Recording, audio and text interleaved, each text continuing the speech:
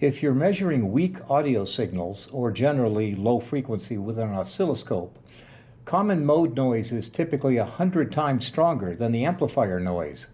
By using a low noise differential probe, you can get rid of common mode noise entirely and also reduce the amplifier noise. This means that at full audio bandwidth, you'll be able to display waveforms with around 1 microvolt of resolution, which is the noise floor. High voltage differential probes are also readily available, but they're quite noisy and are designed specifically to measure high voltage signals with a margin of safety. On the other hand, low noise differential probes are very expensive, typically $5,000 for the ones configured for low frequency work. AlphaLab is now making a very low noise differential amplifier and probe that's less than 1/10 of that price. It features 2 input amplifiers that are matched to within 1/1000th of a percent. Also, there's good isolation between the input grounds and the output ground, and the amplifiers have very low intrinsic noise of about 4 nanovolts per root hertz. It includes a tunable low-pass filter from 1 Hz to 1 MHz. Here's an example of a typical problem you'll face. This is a 1 volt peak-to-peak 1 kHz square wave, and this breadboard is a simple 1000 to 1 voltage divider, so the signal going to the scope is 1 millivolt peak-to-peak. Vertical gain is 2 millivolts per division, which is the maximum gain for this scope. The noise you see here is a few hundred microvolts and is almost all common mode noise, because the oscilloscope amplifier only has less than 10 microvolts of noise at this bandwidth of 25 kilohertz. You can reduce this common mode noise somewhat by more strongly grounding everything together, but it's still there. This is why single-ended input scopes typically only go down to 1 or 2 millivolts per division. Although the amplifier in the scope is fairly low noise, the common mode noise is usually a few hundred microvolts. Now I'll connect the LNA10 differential amplifier. It's usually used as a differential probe. There are 2 amplifiers, and the negative amplifier is shunted for a differential probe. Then any standard BNC cable can be used as the input, which connects to the positive amplifier. I will amplify this 1 millivolt peak-to-peak signal by a factor of 10 in differential mode. Clearly it's much cleaner because the common mode noise is gone. Now I can even turn down the signal by a factor of 10 to 100 microvolts peak-to-peak and increase the gain to 100x. Further reducing the signal down to 10 microvolts peak-to-peak, we see a cleaner signal at 10 microvolts with a differential probe than the 1 millivolt signal that was directly connected to the oscilloscope. Amplifying by a factor of 1000x, clearly the noise is a little less than 1 microvolt RMS. Here's an oscilloscope set at its maximum gain. That's 2 millivolts per division. The horizontal is 250 microseconds per division. The low-pass filter is set at 1 megahertz, and I've got the input short-circuited. Obviously there's some noise, around 100 microvolts. However, if the scope is connected to anything in the outside world, and I'll connect these together to stop the oscilloscope from going wild, even though it's short-circuited now, the noise is much worse. In fact, if I touch the ground side to the ground of another device, it's even worse. This is caused by common mode noise. Here's a simple breadboard. It's a 1000 to 1 voltage divider. It's just a 10,000 ohm resistor in series with a 10 ohm resistor.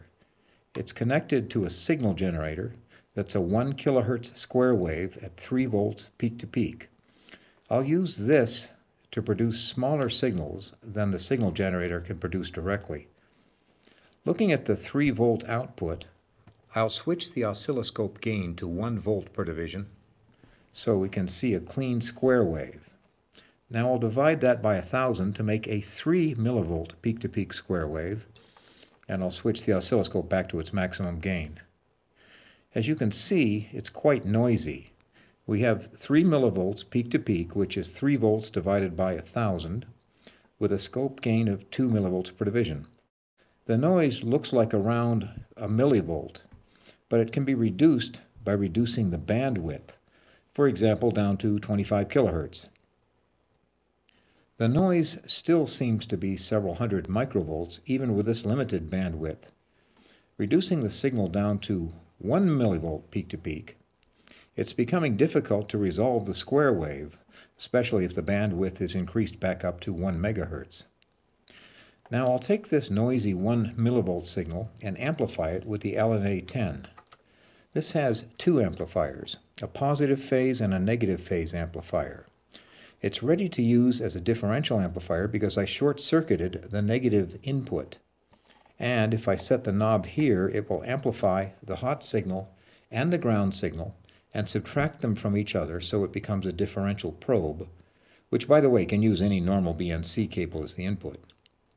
But right now, I'll set it to act as a single-ended conventional amplifier, not a differential amplifier. The noise appears to be in the range of 100 microvolts because the signal is 1 millivolt peak-to-peak. There is 1 millivolts going into the LNA10. It's amplified by 1,000 so that 1 volt peak-to-peak is going into the oscilloscope.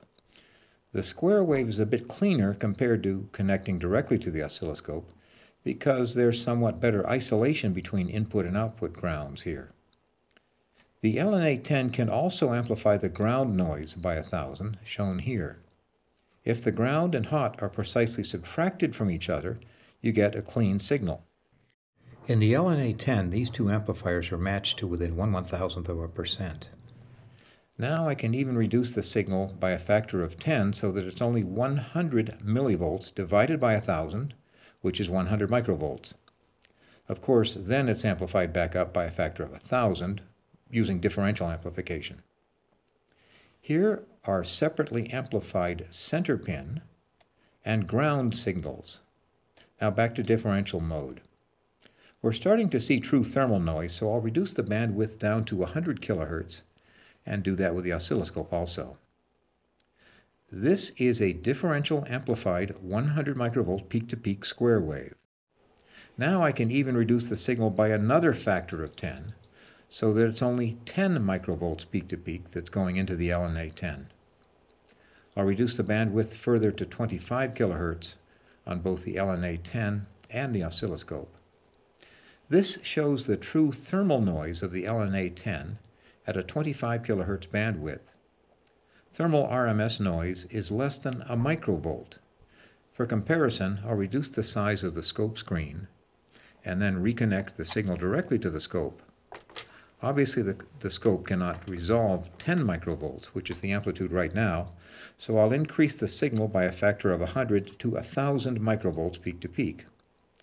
Even at a narrow 25 kilohertz bandwidth, the 1,000 microvolt signal going directly into the scope is not as clean as a 10 microvolt signal that's amplified with a differential probe.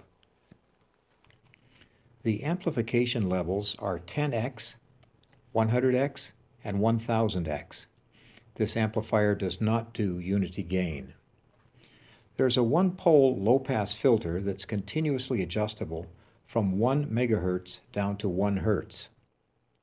Looking at a 1 kilohertz square wave, here is 1 megahertz to 100 kilohertz, 100 kilohertz to 10 kilohertz, 10 kilohertz to 1 kilohertz, 1 kilohertz to 100 hertz. Switching to a 1 hertz square wave, here is 100 hertz to 10 hertz and 10 hertz down to 1 hertz. This is a 3 millivolt peak-to-peak square wave at 1 hertz. With the filter set at 10 kilohertz, this is the amplified positive input, the amplified ground, and the differential amplification. There's also AC coupling, where both the negative and positive inputs are AC coupled. The time constant is approximately 1 second. Compare this to AC coupling of a scope, which has a time constant typically of 1/10 of a second. The offset, as reference to the input, is adjustable from -1 millivolt to +1 millivolt. The LNA10 is available now, made by AlphaLab. Its price is 1/10 of the typical price of low-noise differential probes.